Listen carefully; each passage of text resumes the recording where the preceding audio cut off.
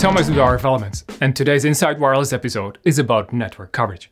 Before we go into the topic, like, comment, and consider subscribing to our channel.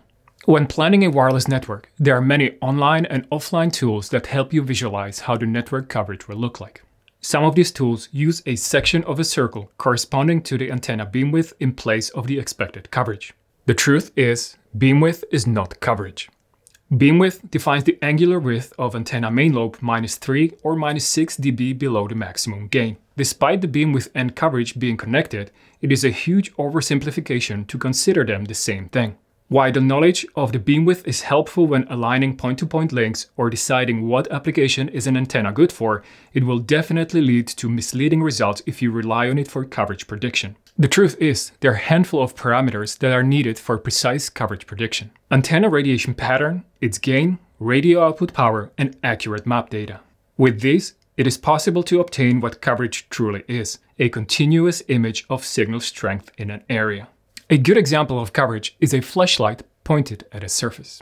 It is intuitively clear that the spotlight on the ground is the coverage, and the flashlight can be viewed as an antenna radiating visible light, which is also an electromagnetic wave, just like RF waves, except at much higher frequencies. Besides the light, the EM waves are invisible to human eye, making the visualization of RF coverage more difficult. What we can do though is to visualize RF coverage using a pseudo-color.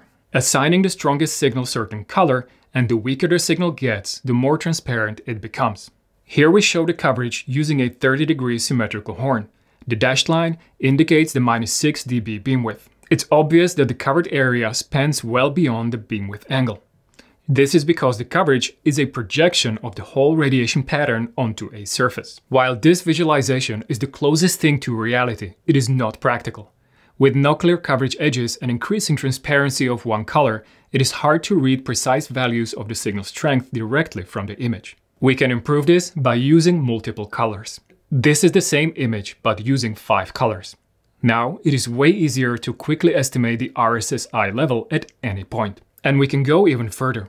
If we know the noise floor level and the width of the radio channel, we can plot MCS isosurfaces. Here, each color corresponds to a range of achievable MCS rates you may know from your radio interfaces.